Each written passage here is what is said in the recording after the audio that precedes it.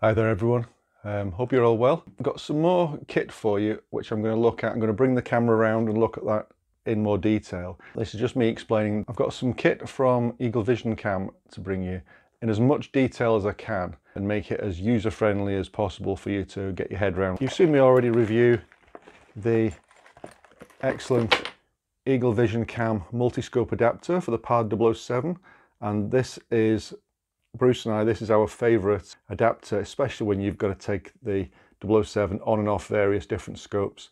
No tape, no shims, nothing sticky left on the eye bell of the scope. So you've seen that, and it comes in a nice pouch and there's various bits and bobs. So great kit. Subject to the first part of this video is we have a different kind of scope cam. If you don't want to, maybe perhaps you don't need night HD and night vision capability, or perhaps you have a GoPro you'd like to use, perhaps you prefer to stick with your day scopes and get the maximum clarity, because this can reduce your clarity sometimes, but get the maximum clarity and yet do your recording. Well, to that end, Masood, clever bloke at EagleVisionCam, brings you a 2575 GoPro adapter that fits just about any day scope because it uses the same multi-scope adapter.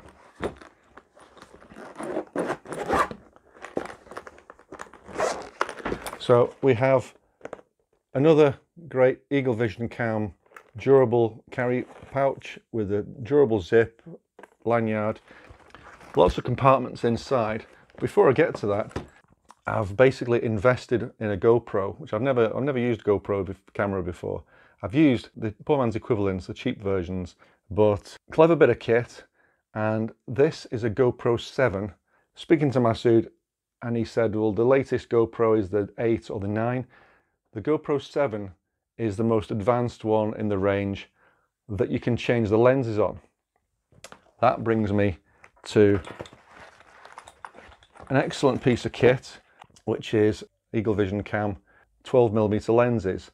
You've got to replace the lens in the GoPro before you can use the GoPro in the scope cam and get downrange footage, because the native GoPro lens is too wide angle. Masood's asked me to do separate videos, so I'll do a short one on changing the lens on the GoPro, and then there'll be a longer video introducing you to the 2575 adapter with all the nuts and bolts, and then I'll be doing some range footage with Davey and Bruce, getting my rimfires re-zeroed because they've had barrels swapped, they've had scopes swapped, and these are my only rifles with day scopes at the moment. And I want to help a friend with his permissions with getting started on the bunnies.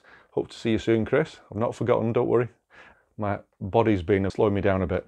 So before I get onto the 2575 adapter, let's show you the nitty-gritty with the GoPro. Let me bring the camera around. So we have a GoPro Hero 7, and I'm pretty new to GoPros, so I've still got to go through the YouTube videos and learn how to process the footage and such like. But this is a pretty standard mount, sticky backed, tripod thread, adjustable for tilt. You've got the power button on the left side. There's a front display, on off, touchscreen rear display. With the GoPro still sealed up, a little bit stiff, open this up, open the back, and out pops the GoPro, and we no longer really need this carriage.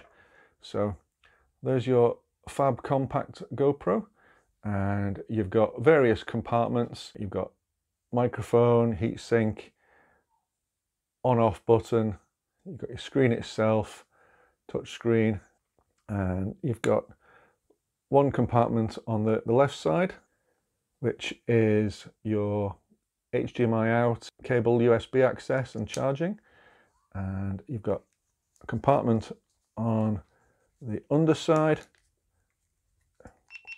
whoops, just switched on, which has your battery with a little flap to help you remove it, and your memory card slot.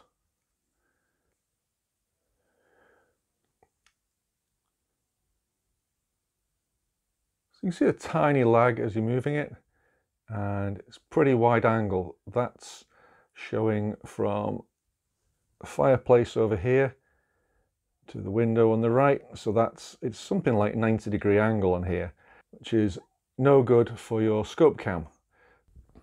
Okay, so regarding changing the lens, I don't know if this will work, but I'm going to try this.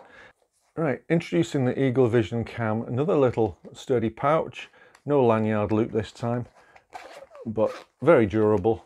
And you could probably chuck this off the top of a skyscraper and the lens inside would be fine. So we have a Ziploc bag inside, no other accessories required. And we have, it's got a protective cap, www.eaglevisioncam.com, 12mm, 1/2" GPL 15 lens. So basically 12mm lens, and I'm obviously not going to touch the lens, so I'm going to put the protective rubber cap back on, and I'll try and avoid touching the inner surface as well. And you can probably see there's a very fine thread on here for attaching. So the reason I've gone for the GoPro 7 is, as I mentioned, Masood tipped me off. It's the most advanced GoPro that lets you change lenses.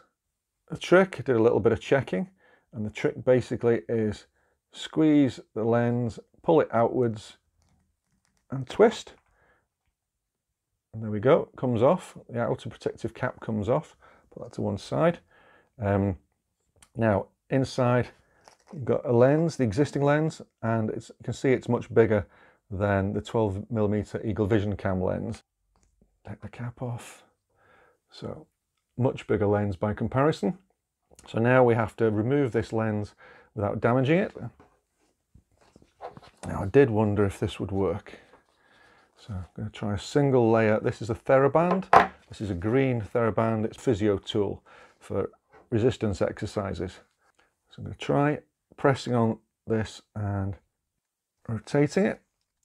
And no, it doesn't feel like it. Feels like it's locked up pretty tight. The reason I was trying this is, I don't know if you've seen, but an elastic band wrapped around a jam jar lid helps you get purchase to get the lid off. Similarly around the lid of a pellet tin. So I just thought I would try, on the off chance, pressing to see if... No, I can't feel any actually, yes. It's rotating. I just managed to press hard enough. What I was going to do, following watching a YouTube video, was use either a pair of scissors or a pair of needle nose pliers, gently grip the outside, try not to damage it, and twist to get it rotating. But I've just managed to do it with the Thera-Band, which is the third try, just as I was about to give up. So now you can see that the lens starting to come proud as it unscrews. And once it's come round, it's better with a single thickness of the Thera-Band, but once it gets looser, it's a very fine thread. And obviously I don't have a protective cap for the lens. The existing GoPro lens will go in the Ziploc bag. And I've yet to learn, as I'm doing this live on camera for you, I've yet to learn exactly how focus fussy this is once I've got the new lens. But I'm very glad that my little latex Thera-Band worked. There's quite a few revolutions to unscrew this fella. Getting loose now, and it's about to fall into my hand. There we go. Lucky on this side of this, there's no identifying code. Doesn't tell you what size lens it is.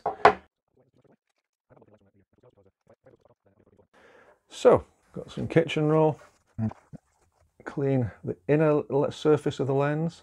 I'm gonna clean the outer surface here with kitchen roll, dry kitchen roll, no cleaning fluids, and then I'm going to pop the protective cap back on just to get extra purchase while I'm screwing this fella in. And I've been very careful. You can see the camera chip maybe. There we go, inside the GoPro. So I've been trying to be as careful as possible not to get any dust in here, and just offering this up. And it's got a long way to go, but I am going to have to take the rubber protective cap off, I guess, at some point. So it's going to get more difficult to rotate it with my fingers as I go, but I can see the lettering, the EagleVisionCam lettering, so I know it's rotating. Right, it's come to a stop. So for now, I'm not 100% sure if I need the protective lens on, or if I can use the protective lens in the 2575 EagleVisionCam housing. But for now, I'm going to replace the protective outer cap, and because this is part about the whole waterproofing. So I've put it on at about 45 degrees. I'm pressing, and there we go. Click, that's back on. So this is all live. I hope this has worked. Switch the GoPro back on. Right, straight away it's all blurry, and I'm sure you can see here that the field of view is very, very much narrower. It's something like, it's like equivalent to where my fingers are here. So that should be, in fact, here we go. It's a king size bed, and this camera is now only covering, the field of view is now only covering just about 60% of the width of the headboard. So a much narrower field of view with the 12mm lens. Excellent. So there you are. The original GoPro lens safely tucked away.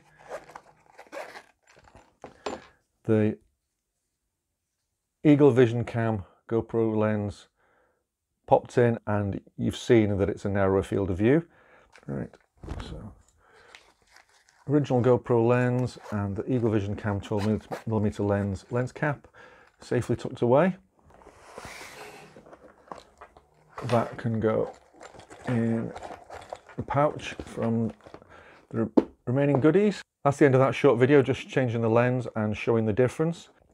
Of course, I may naturally at some point have to back the new lens off a tiny amount if it's difficult to focus, but latex sheet, top tip to save you having to use pliers or scissors to get a grip of the GoPro lens.